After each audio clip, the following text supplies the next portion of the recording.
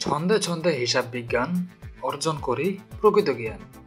ব্যয় সম্পদ আদায় চিনতে পারলে কে ঠেকায়। হিসাব বিজ্ঞানের প্রিয় শিক্ষার্থী বন্ধুরা, আশা করি সকলেই ভালো আছো তোমরা। হিসাব বিজ্ঞানের প্রকৃত বিশুদ্ধ জ্ঞানের জগতে আমি রিয়াজুদ্দিন তোমাদের সবাইকে জানাই সুস্বাগত। প্রিয় শিক্ষার্থী বন্ধুরা, এই ক্লাস থেকে তোমরা শিখতে পারবে নবম-দশম শ্রেণীর পাঠ্য বইয়ে 21 নং পৃষ্ঠায় যে 2 নং অঙ্কটি রয়েছে সেই অঙ্কটি থেকে দুটি পক্ষ বের করা, অর্থাৎ লেনদেন থেকে দুটি পক্ষ কিভাবে বের করতে হয়।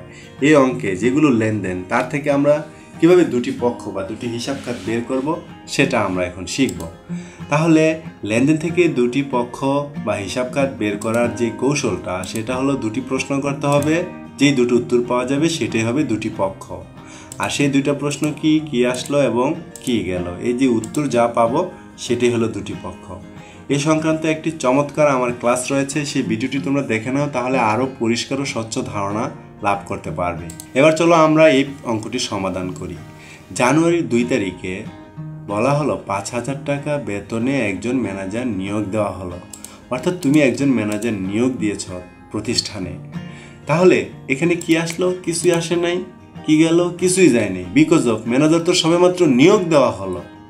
এই নিয়োগ শব্দটা যেখানে থাকবে সেটা কোনো লেনদেন নয়, কেন তুমি তাকে এখনো বেতন প্রদান করনি। যেহেতু এটা লেনদেন নয়, তার দুটি পক্ষ নেই, তার যাবে দেওয়া হবে না, ডেবিট ক্রেডিটও হবে না, এটা হিসাব বিজ্ঞানের কোথাও লিপিবদ্ধ হবে না। জানুয়ারি 7 ধারে পণ্য বিক্রয় 20,000 টাকা, অর্থাৎ তুমি ধারে পণ্য বিক্রয় করেছ। তাহলে যেহেতু বিক্রয় করেছ ধারে, তাহলে তোমার কাছে টাকা আসে নাই, পণ্য চলে গেছে। এখন এই যে পণ্য গেল, প্রশ্ন করতে হবে কেন গেল এই পণ্য। উত্তর হলো ধারে বিক্রয়ের কারণে। এই যে ধারে বিক্রয়, আর আমরা জানি ধারে বা বাকিতে ক্রয় করলে প্রদেয় হিসেবে সৃষ্টি হয় এবং ধারে বা বাকিতে বিক্রয় করলে প্রাপ্য হিসেবে সৃষ্টি হয়। যেহেতু এখানে আমরা ধারে বিক্রয় করেছি, সেহেতু এখানে আরেকটি পক্ষ হবে প্রাপ্য হিসাব। এবং এই যে পণ্য, এই পণ্য কিন্তু কোনো হিসাব খাত নয়, বিকজ অফ পণ্য নামে কোনো হিসাব বিজ্ঞানে রাখা হয় না। পণ্যকে কেটে এখানে আমরা বিক্রয় বলবো। এর কারণ পণ্য ক্রয় করলে তাকে ক্রয় বলে, পণ্য বিক্রয় করলে তাকে বিক্রয় বলে। যেহেতু জানুয়ারি 7 তারিখে আমরা পণ্য বিক্রয় করেছি, তাই তাকে শুধু বিক্রয় বলবো।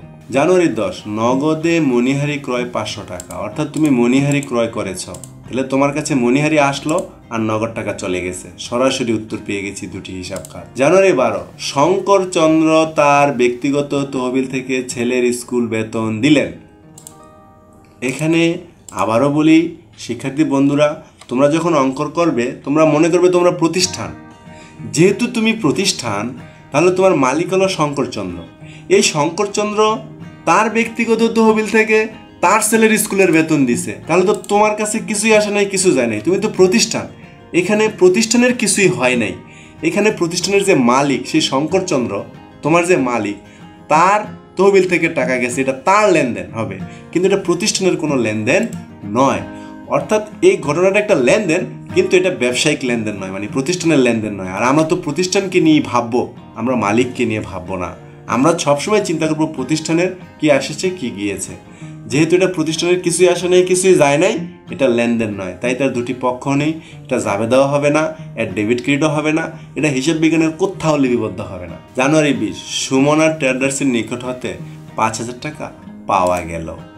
তাহলে অর্থাৎ তুমি সুমনা নামক একজন ব্যবসায়ীর কাছ থেকে 5,000 টাকা পেলে, তাহলে তোমার কাছে 5,000 টাকা নগদ আসলো, কি গেল? কিছুই যায়নি। যেহেতু এইখানে আমরা একটা হিসাব খাত পেলাম না, এই পক্ষটা পেলাম না, এখন প্রশ্ন করবে যে নগদ যে টাকাটা এসেছে এটা কেন আসলো? কোনো উত্তর নাই। আমি তো সুমনা ট্রেডার্সের নিকট থেকে যে টাকাটা কেন পাইলাম, কোনো উত্তর নাই। অর্থাৎ এই 2 নম্বর প্রশ্নের কোনো উত্তর নাই। এখন প্রশ্ন করবো কোথা হতে আসলো? কোথা হতে আসলো? এই যে প্রাপ্য হিসাব হতে আসছে, অর্থাৎ সুমনা ট্রেডার্সের কাছ থেকে আমার কাছে আসছে, আর এই সুমনা ট্রেডার্স হলো প্রাপ্য হিসাব। তাই এখানে আমরা প্রাপ্য হিসাব লিখব। সুমনা ট্রেডার্স লিখলেও হবে, তাই কিন্তু এখানে সুমনা ট্রেডার্স প্রাপ্য হিসাব হিসেবে গণ্য হবে, তাই এখানে আমরা প্রাপ্য হিসাব লিখলাম। জানুয়ারি 25 বিজ্ঞাপন বাবদ পরিশোধ 700 টাকা, অর্থাৎ তুমি বিজ্ঞাপন দিয়েছ, এই বিজ্ঞাপন দিতে তোমার 700 টাকা খরচ হয়েছে, তাই তোমার কাছে কিছুই আসে নাই, তোমার কাছ থেকে নগদ টাকা চলে গেছে। বিজ্ঞাপন বাবদ 700 টাকা চলে গেছে নগদ। তো এই নগদ টাকাটা এখন প্রশ্ন করব কেন গেল? উত্তর হলো বিজ্ঞাপন বাবদ বা বিজ্ঞাপনের কারণে গেছে, অর্থাৎ বিজ্ঞাপনই হইলে এখানে আরেকটা পক্ষ। ধন্যবাদ প্রিয় শিক্ষার্থী বন্ধুরা, আশা করি তোমরা অত্যন্ত তথ্যবহুল এবং বিশেষ কৌশল নির্ভর ও বিস্তারিত ব্যাখ্যা বিশ্লেষণমূলক এই ক্লাসটি থেকে ব্যাপক উপকৃত হয়েছে। তাই আমাদের পরবর্তী ক্লাসগুলো দেখার আমন্ত্রণ জানিয়ে তোমাদের সবার সুস্বাস্থ্য কামনা করে আজকের মতো এখানে বিদায়। আল্লাহ হাফেজ।